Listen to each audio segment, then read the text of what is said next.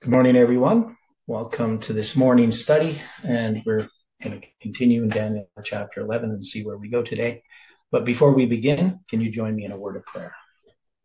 Dear Father in heaven, we are so grateful for all the things you do in our lives, and we are thankful, Lord, for the light that you've been giving us as we spend time gleaning the field of truth and as we look at Daniel chapter 11, especially as we try to understand its application for the present. We ask, Lord, that your Holy Spirit can bring a power and conviction into our lives, and that you can guide and direct us in our day-to-day decisions, that you can give us strength to obey your word.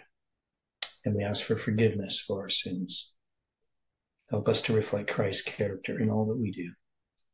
We pray for those searching for truth, and we ask, Lord, that we can present it clearly and live it in our lives. Be with us now, we pray and ask in Jesus' name. Amen. Now, not as many people here today. I don't know if people are getting tired with this topic because we keep going over a lot of the same things. But, as I said in my prayer, we're gleaning the field. And, obviously it's a lot more enjoyable when you go into a field and you have a huge harvest of grain and your bins are filling up and, everybody likes that part. But to go back through the fields and glean has its own rewards. And that is, sometimes you find precious seed that's been missed. And these things, when, we're kind of mixing metaphors, but if you look at it like jewels, some of these precious jewels end up being very significant. So there's a couple of things we have to look at. Dwight had a thought, a couple of them, and it had to do with looking at the he and the them, or the they and the him in Daniel chapter 11, which verse was it? This was going back to... Wasn't this about verse 25 and 26? Yeah, 25 and 26. There we are. Just trying to find the verses. Okay. So, and he shall stir up his power and courage against the king of the south with a great army, and the king of the south shall be stirred up to battle. And I need to share my screen. That's what I'm not doing. But he shall not stand, for they shall forecast devices against him. And that's where we're saying, who is the ones forecasting the devices? That is the they, and who is the him. And you have the idea, what if the them or the they is Octavian and Marcus Agrippa, and the him is Antony, correct? Correct. Okay. And that's possible that we could have, that could be the case, because that was really what I was trying to figure out. Why is there a they there? Now, I would say the forecasting the devices against him must be against Antony, that is, against the king of the south. But in the same situation, if Antony is trying to forecast his devices against Octavian and Agrippa, is that also not possible? Yeah, but that doesn't really make sense, just because of what actually ends up happening. And especially when we're looking at the forecasting of devices, this appears to be the machinations of Rome, and particularly the king of the north as a symbol, because he's going to forecast his devices against the strongholds even for a time. And it's going to be beginning with the forecasting of devices against the king of the south, the Battle of Actium, right? So it doesn't make sense to have the forecast of the devices be Antony forecasting his devices. Okay. Right? Make sense? Okay. Because in verse 24, right, we have, he's going to forecast his devices against or from the strongholds even for a time. That marks the period of 360 years. And one of the places we started is the Battle of Actium, which is then going to be described. Right? So it's going to describe the Battle of Actium.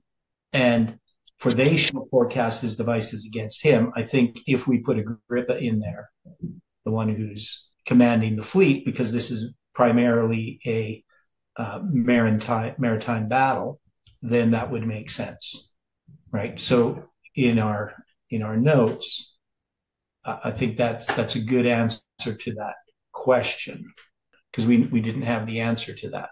We had left that unresolved in our document. Now, I think it's also kind of worth noting that Marcus Vipsanius Agrippa was Octavian's brother-in-law, and even though he was of one of the upper echelon Roman families, for a while he took a lower echelon position and became one of the Romans that would improve the streets and the buildings. And history notes that he was the one that was responsible for the building of the original Parthenon. The Parthenon? Pantheon, sorry. Okay, the Pantheon. Okay. So explain that again. So who built, what's the relationship? Okay. The military commander that we're talking about here. Yeah. Marcus Vipsanius Agrippa. Yeah. Was. I'm just going to put his full name in here so people don't get confused. What's his middle name? Vipsanius. Vipsanius. Vipsanius Agrippa. Okay. Okay. And definitely, I mean, a person could argue that it's going to be, they, and I sort of dismiss the idea that this is referring to Cleopatra because I don't think she's really forecasting any devices. That is, she's not part really of this planning. I mean, she's more a hindrance to Octavian than anything. Oddly, she would think it's almost as if she had actually planned to lose this battle or something. Pardon me, I'm getting backwards because she's with not Cleopatra's with Antony, right? Antony. Okay. So, and she ends up being a hindrance. So yeah, so it'd have to be, that's why we were thinking maybe the they was Antony and Cleopatra. I think that's what we were doing. Okay. Correct. So it can't be Antony and Cleopatra forecasting their devices against Octavian. Okay. It has to be the they has to refer to two people. It can't refer, or at least two people. You can't just refer to Octavian. And that was where I think we were having the problem, if I remember down correctly. I think I got that straight in my head. Okay, so it's going to be Octavian and Marcus Vipsanius Agrippa. Correct. That forecast their devices against Antony. And then it's going to refer to another they, that is they that feed of the portion of Egypt's meat, right? And that's why I was having a hard time saying, well, there's a they, there's another they can't be the same they, right? Based upon, I mean, we were looking at the idea that maybe the they could have been the army, but I think this makes more sense. Okay, so yeah, so I think now we got that straight. I think that helps. And any comments on that? And then we have the Pantheon, and again, it's built by who? Marcus Vipsanius Agrippa. So he builds it himself. He is the one that gives the instruction and oversees the original building of the Pantheon. Okay, I thought it was older than that. No, because when you look at the history, he improved several portions of Rome. This was a position that many of the older, more ruling class Roman families would not normally take upon themselves. But he took the position. He was known in Rome at that time as being someone that took on these projects and was well respected for them. Okay. So here he is, Octavian's brother-in-law and a military lieutenant, military commander, taking this position, builds the original Pantheon. Now, the name Marcus, of course, dedicated to Mars, the Roman god of war. Mm-hmm. And that was a very popular Roman name. Mm-hmm. His family name, Vipsanius, meaning problem solver, mm-hmm. and then Agrippa, meaning the wild horse. Mm-hmm. So it was also interesting to me that Herod Agrippa I and Herod Agrippa II had changed their name to accept Agrippa as to honor Marcus Vipsanius Agrippa. Okay. So the Herod Agrippa is Right. honoring Marcus. Okay. Yeah, and I think maybe what I did is we often get the Parthenon and the Pantheon mixed up, and I somehow conflated the age of the Pantheon to the age of the Parthenon. That's probably what happened in my head, because that's quite a bit earlier. Right. And okay, so yeah, so the Pantheon, um, and I always think of it as a very ugly building. I'm not sure why, but yeah. So with this Pantheon, it just says, I'm just looking at Wikipedia here. It says it's commissioned by Marcus Agrippa during the reign of Augustus, so 27 BC to 14 AD. So obviously this is going to be later, after the Battle of Actium, that he's going to be the one. And it says, though, then after that, it was burned down, and the present building was ordered by the Emperor Hadrian and probably dedicated in AD 126. Right. Which is interesting. So its date of construction is uncertain because Hadrian chose not to inscribe the new temple, but rather to retain the inscription of Agrippa's older temple. So they have, so in 126, which is kind of an interesting symbol. So the building is round in plan, except for the portico with large granite Corinthian columns, 8 in the first rank and 2 groups of 4 behind, under a pediment. Rectangular vestibule links the porch to the rotunda, which is under a coffered concrete dome, with a central opening oculus to the sky. Almost 2,000 years after it was built, the Pantheon's dome is still the world's largest unreinforced concrete dome.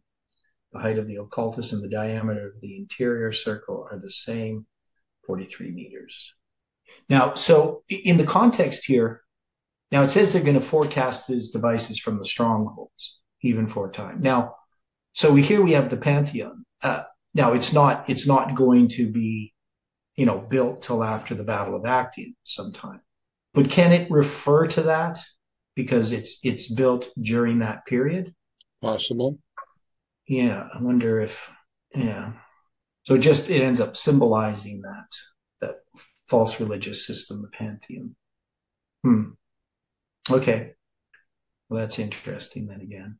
Okay, now when we look then at, so part of this thing is when we're looking at the present truth application, we have we have November 9th, 1989, the Battle of Actium. And it says, they shall forecast, now we're saying that's Octavian and Marcus Agrippa, shall forecast devices against Antony. So that's historically what happens. How would we specifically refer to that? Is this referring to the period prior to 1989? Is that how we would understand that?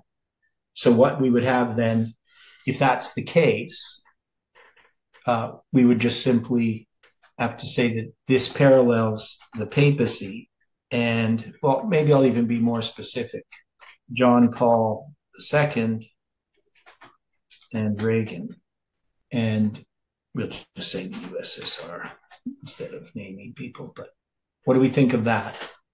Does that then make sense? So Octavian representing John Paul II and Agrippa representing Reagan, the military power.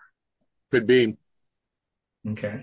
Okay, now we have, they, Antony's army that feed of the portion of his, Egypt's meat, shall destroy him. Now, how would we apply this? So if we're going to look at Antony's army, that feed of the portion of, so Egypt's represents, here we have Egypt, which is the king of the south, right? So we're going to have to say that's the USSR in this context. Now they feed of the portion of his meat. In this history, it's that the king of the south's army is dependent upon Egypt for grain. as well as, and probably what we could say, Rome is dependent upon, and me and Stephen had this discussion. So I'm just saying, in the Battle of Actium, you have the fact that Antony and Cleopatra are in Actium, and they're dependent upon the supply of grain to come from Egypt. That supply of grain is cut off. And that's why they actually go into the battle, into the maritime battle, because they weren't looking for a maritime battle. They were wanting Octavian's army to come to land. But instead, Octavian, through Agrippa's advice, waited. They basically waited out. They took the supply of grain. Antony's army starving, and that's why they actually go out into this battle on the sea. But okay. Here's another point to consider. Okay. Marcus Vipsanius Agrippa, for almost 7 years with Octavian, had to fight two different groups that were looking to cut off the grain shipments to Rome. And those two different groups, one was led by Sextus Pompey. So you're dealing with Sextus Pompeius Magnus Pius, who was the son of Pompey the Great, and Antony.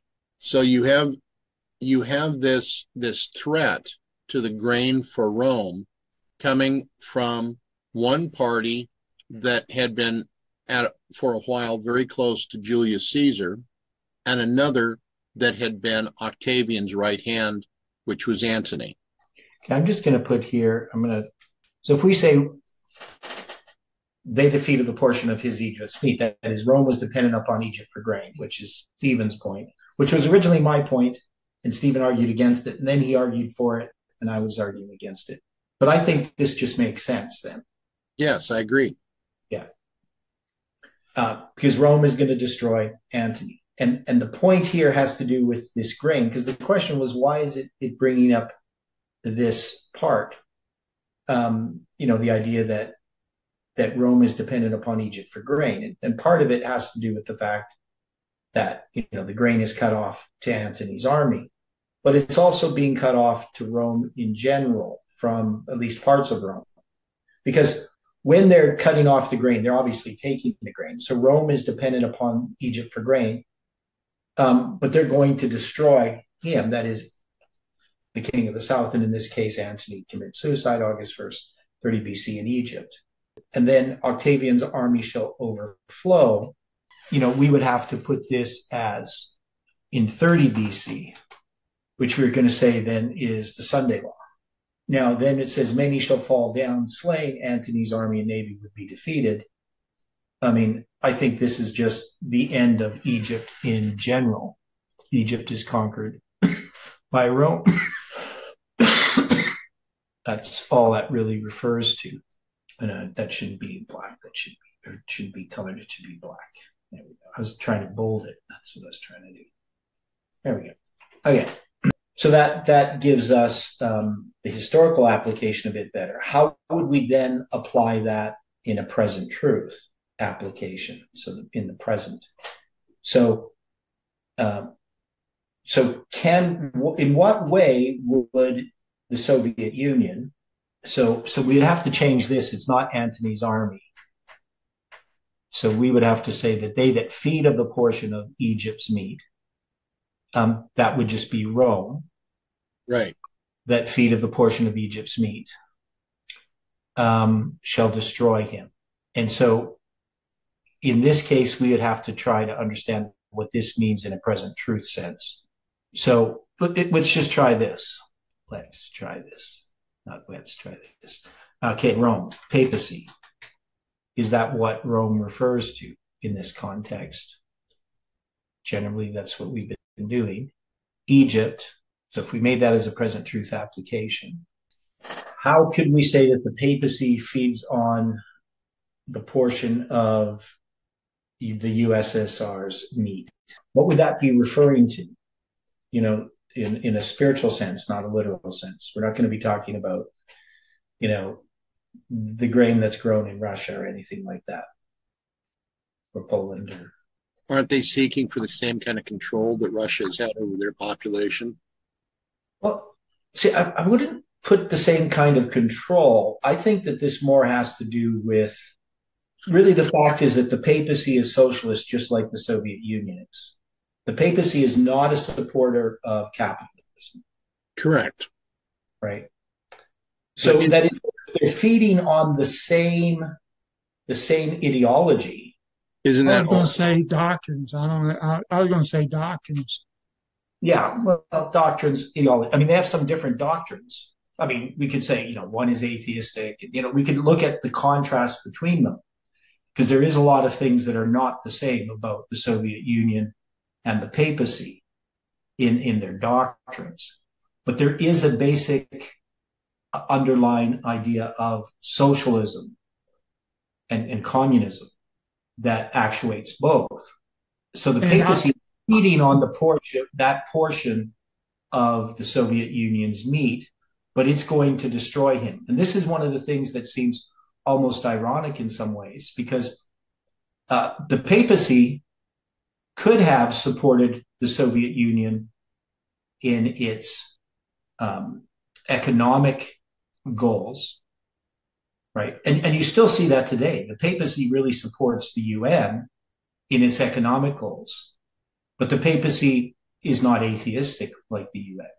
You understand what I'm saying? Obviously, they're opposed to the true God, but they have a different agenda. They both want to control the world, but under a different ideology. But both have a similar ideology.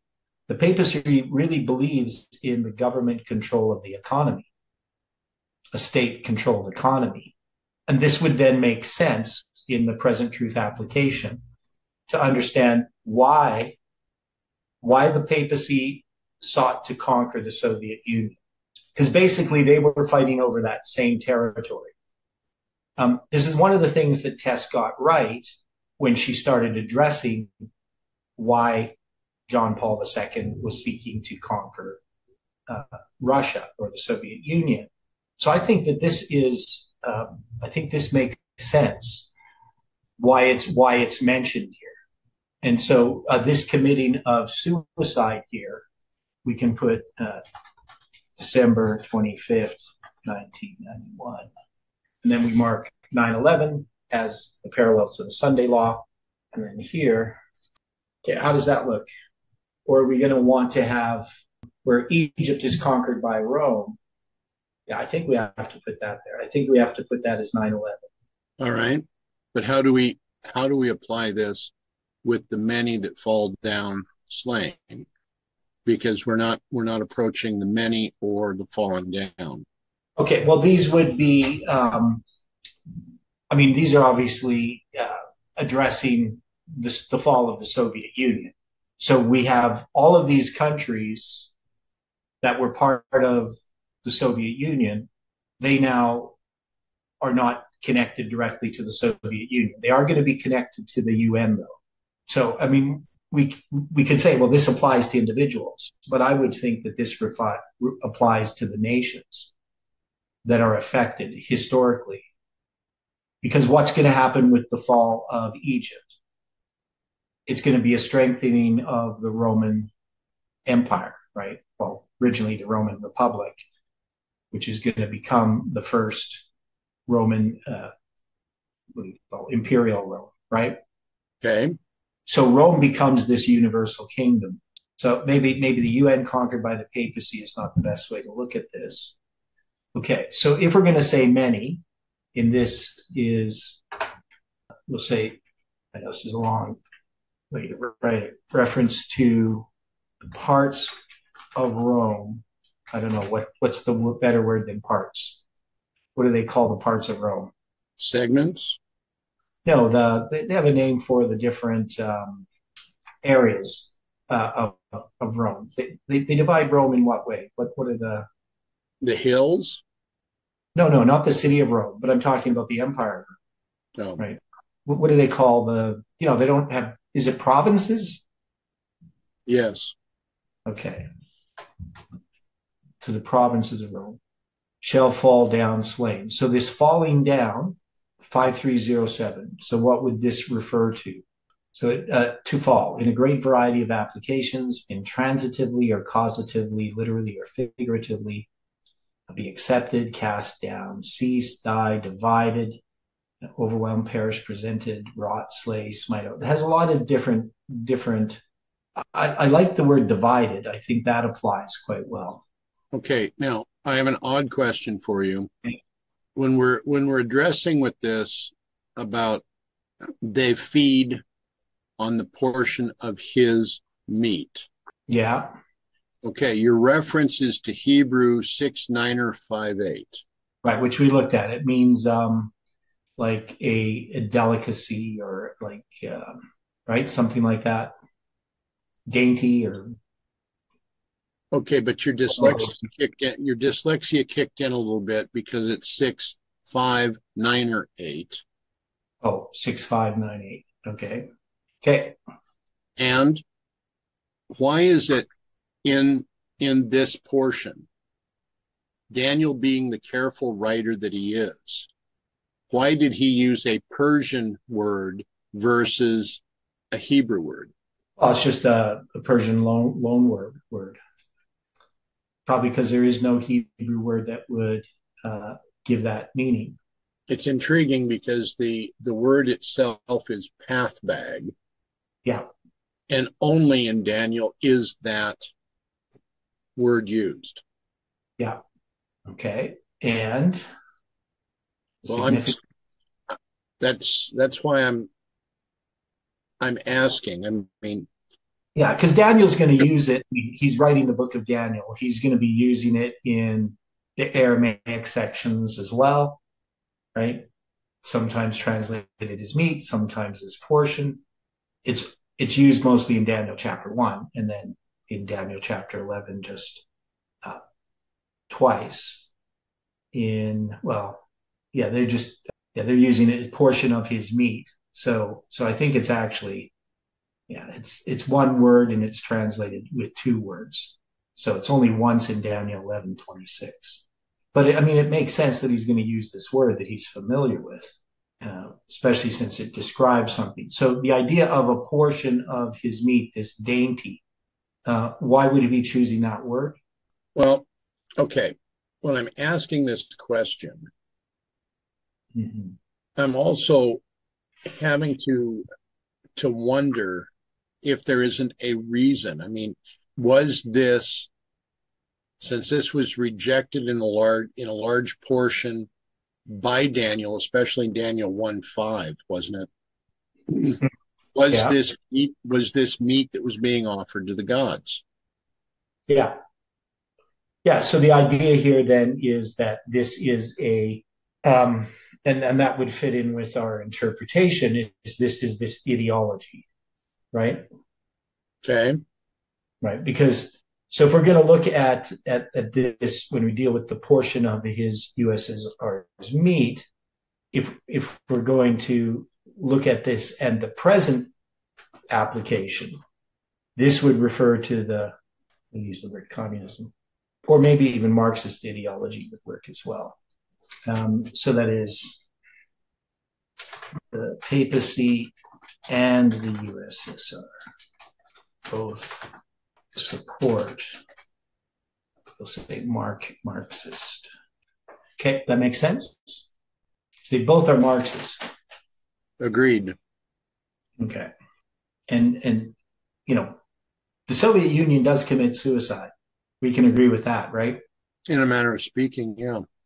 I mean, they aren't like literally conquered by some army that comes in and destroys them, right?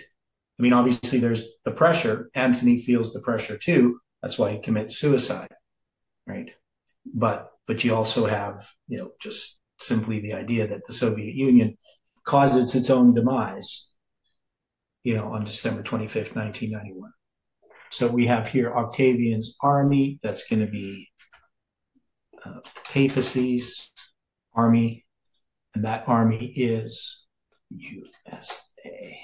So now the many, now we say it's a reference to the provinces of Rome. At least that's a suggestion. And then I would just put this to the countries of the UN. That's just a guess, right? Now, fall down. Now, the word fall down means divisions. Okay. And then the word slain, 2491, halal, means to be pierced or fatally wounded, slain. It could also be defiled or profaned by divorce. That would be the adjective. It says the noun would be pierced, fatally wounded, slain. So here it's used as a noun. Oh, it's kind of interesting, right? Because this word, if you look at it, a halal, what is that word? Everybody knows this word. At least you should. Halal. Halal. I'm familiar with that pronunciation dealing with the Islamic way of slaughtering meat. Yeah. That's what the word means. It means slaughtered. Okay. So you can see the relationship between this word slain, right, or pierced, and the idea, but it's killed, right? So it's based on the same word. Okay. So they're going to fall down halal. Okay, I'm just going to look at this here now. And it's kind of weird in the Hebrew with this verse, because they have the word many at the end of the verse, right? So it's going to have fall down, slain, many, instead of many, fall down, slain. It does it in the opposite order. Yeah, so it's going to be in the call form, perfect, complete tense, plural, third perfect person. So fall down, the slain, many, literally. Okay. Any thoughts on that? So if we're going to have many shall fall down, slain, exactly, who are the many? No, is this the countries of the UN that were once part of the USSR? Okay, so what are the countries of the USSR that end up breaking off from the Soviet Union? Generally speaking, what are they? One is Poland, ain't it? Correct. And another one is the UK, ain't it? Part of No. the UK. No, I'm sorry. Not the UK. Okay, so when you have the dissolution of the Soviet Union, you're going to have all of these different countries that are going to be, right. So obviously you got like things like Poland. So you got Western Germany, wasn't it? Western Germany? East Germany. East Germany, I'm sorry. So obviously you got East Germany, Poland, Czechoslovakia, Hungary, Romania, Bulgaria, Yugoslavia, Albania. They're going to be what they call the Eastern Bloc now, right? They're going to be, and some were aligned and then later on became independent, like Albania in 1960 and Yugoslavia in 1948. Well, can I ask a question? Yeah, of course. If the UK is not part of that, what is it? Why are they having so much? Okay, I don't know. What's your question? I was saying if the UK is not part of that, why is Russia trying to destroy it? The UK? Yeah, that part that they're fighting over now. Ukraine, you mean? Yeah, you're Ukrainian. Oh, you're calling Ukraine the UK? Yeah, that's what I was calling it. I'm sorry. Yeah, don't call it the UK. Ukrainian, then. All right. Yeah. Because it has a lot of different territories that it's going to lose, right? You got the Baltic republics. I'm just trying to look at all the different countries. I can't find a good list of all the countries, but you have some Islamic countries, right, as well. So Afghanistan, that was part of the Soviet Union, right? But they didn't want to yield it. Yeah, they really didn't want to yield it. Remember, that's why USSR went to war with Afghanistan, because they wanted Afghanistan as part of the Iron Curtain, and the Afghanis would not accede to that. Yeah, so and that's going to start in 1979, right? So that Correct. war. because we looked into that in detail. So, but they had lots of other places. So you're going to have a lot of different places like Estonia, Lithuania, Latvia, Azerbaijan, Nakhchivan, Gag ASSR. I don't know what that place is. Georgia, Uzbekistan, Moldavian, Ukraine, Belarus, Turkmen, Armenian.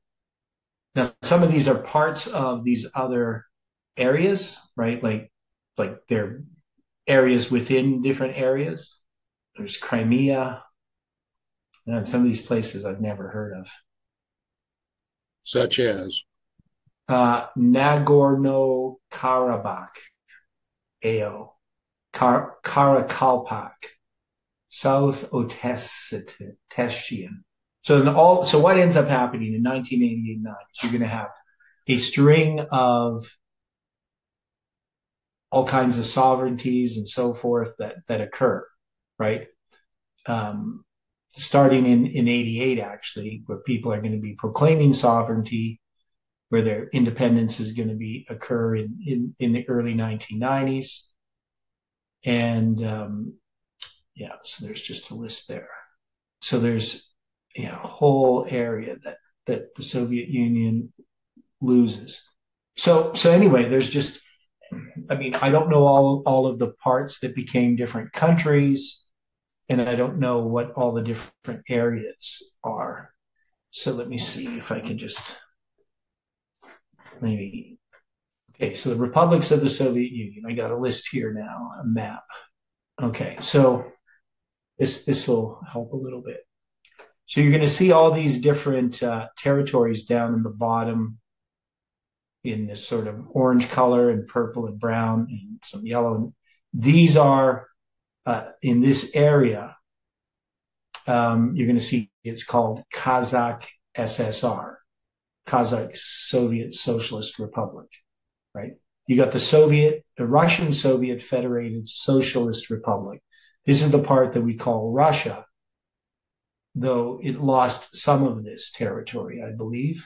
And we can see here in this, Poland is part of this, I think, because Poland is right down here. So you got the Ukraine. Man, my geography's terrible. So where's Poland in this? Is that down? Okay. Poland technically is to the west of the Ukraine. Yes, that would be over here. So it's not part of the Soviet Union. It was part of the Soviet bloc, but not part of the Soviet. Okay. So that then makes sense. So that's the problem that I'm having. So it's part of the Soviet bloc, but not part of the Soviet Union. Now, Ukraine is part of the Soviet Union. Correct. Because it's the Ukrainian Soviet Socialist Republic. You got Moldavia, Georgia, Armenia, Azerbaijan, Turkmenistan. Yeah, and Uzbekistan, Kyrgyzstan, Kazakhstan. Right. So you got some of these which later, well, these end up being the ones at the bottom here. I guess that's as big as that little go. Tajikistan, Tajik, SSSR, Kurds. So anyway, you got all these different places. So some of these, the point that I'm trying to make is some of these are what we would now call Islamic countries, right? Correct. Okay. And so I'm just wondering if there is a reference then with this halal, right? So I know it may be a bit of a leap. But could we look at these, that many that are going to fall down slain, that these are countries that are then going to be, that the Soviet Union is going to lose, and they, I don't know if they're going to become halal, which doesn't, I mean, they become Islamic instead of part of the Soviet Union. but I don't know if that makes sense. Maybe there's some way in which it does that I can't. I could be making too much out of the word halal. So just in the context here, so when we're putting it into the present truth, so we have this reference to the provinces of Rome, the countries of the UN is how we're applying that.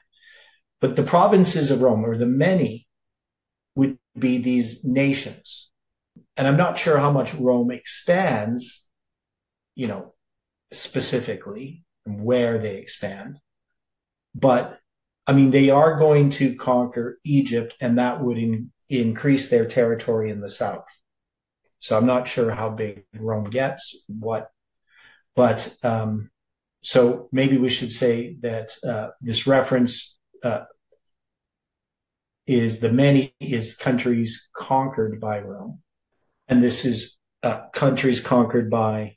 Now I say countries of the UN, right? So maybe this is now, of course, so this many is referring to the countries conquered by Rome, and in our sense, the countries of the USSR conquered by the papacy in some way, right? But also, we could say here, could we say that would this make any sense?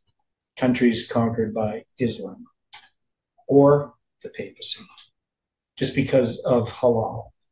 And this falling down is, we can say it's divided up.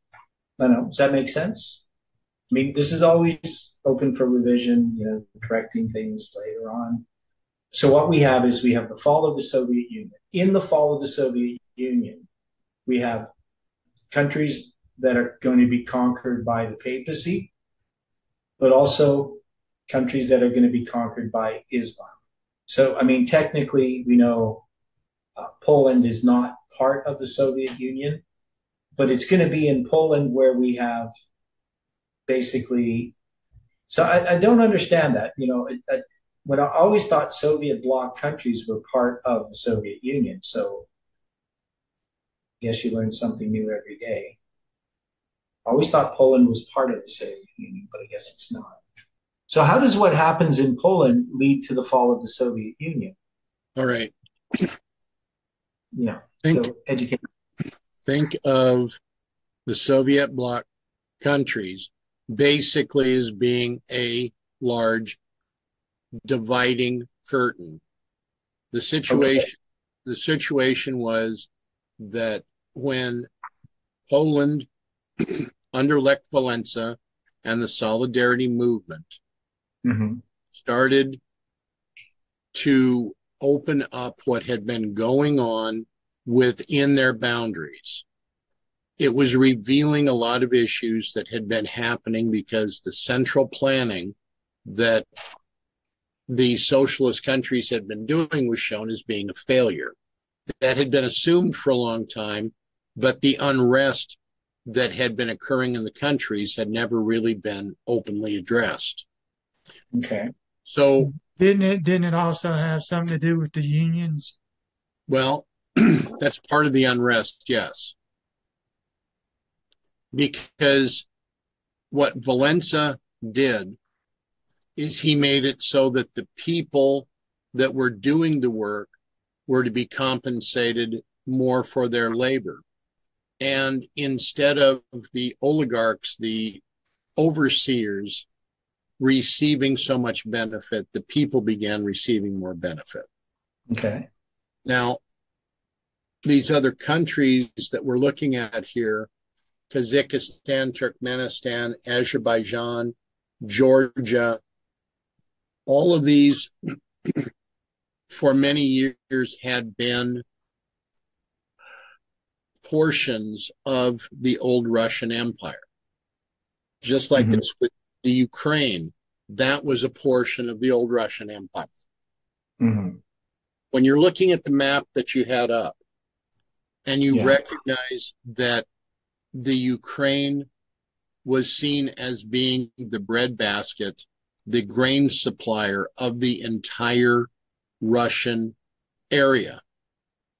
This little area of yellow was what provided the food for everything else. Yeah, it's like Alberta and Saskatchewan. It's the same sort of uh, landscape and everything. It's got the steppes and the prairies and all that stuff. Okay. Now, right now, Putin wants the control of the Ukraine because of what the Ukraine has in natural resources and what the Ukraine has been growing. Mm-hmm. Yeah, and they also don't want the Ukraine to be joined with NATO. Correct. Now it's interesting because when you're looking at this map, the acronym of NATO stands for what? North Atlantic Treaty Organization. Correct. Where does the Ukraine border on the Atlantic? Well, it doesn't. Exactly. Yeah, and the United States, from what I understand, has been working militarily. I mean, they're really the cause of this war between Russia and the Ukraine. Right. Because Russia was extremely threatened by what was happening. So, so it's not like Russia just came in and decided they wanted to conquer the Ukraine. They were being threatened.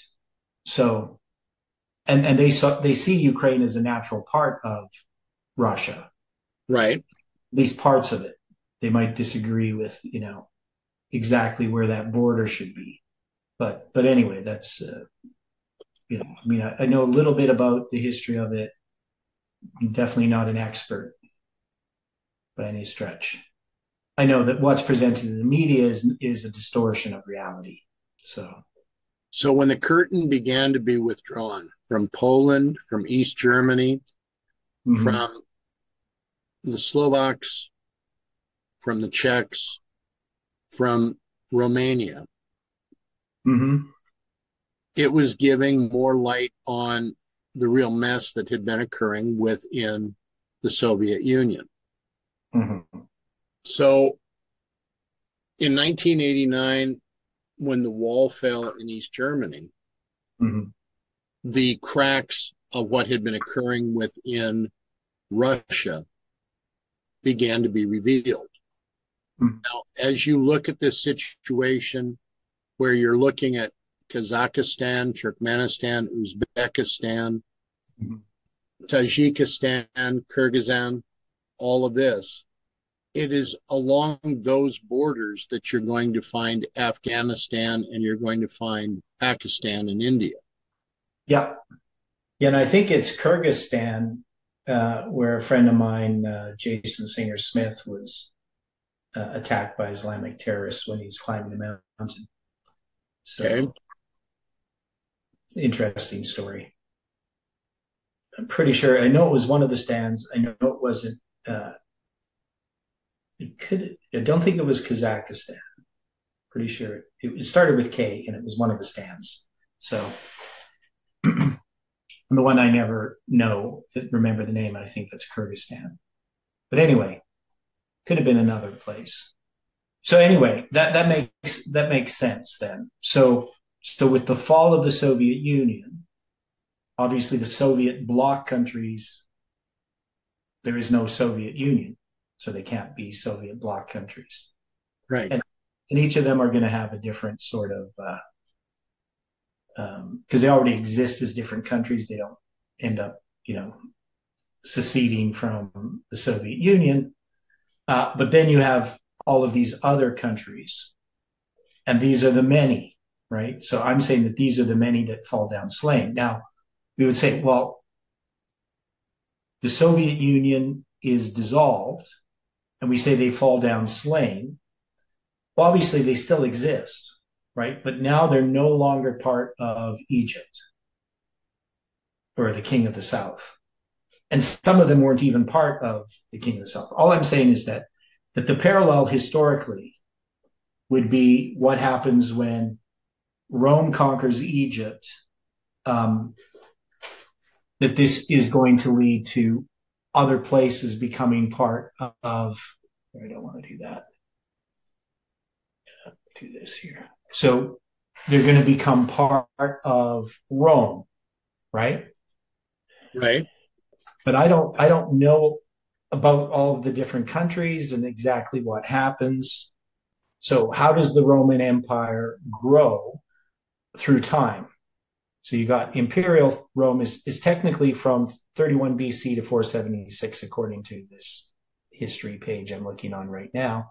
They have the Republic of Rome from 510 to 31. So this is the start of Imperial Rome, right? The Battle of Actium.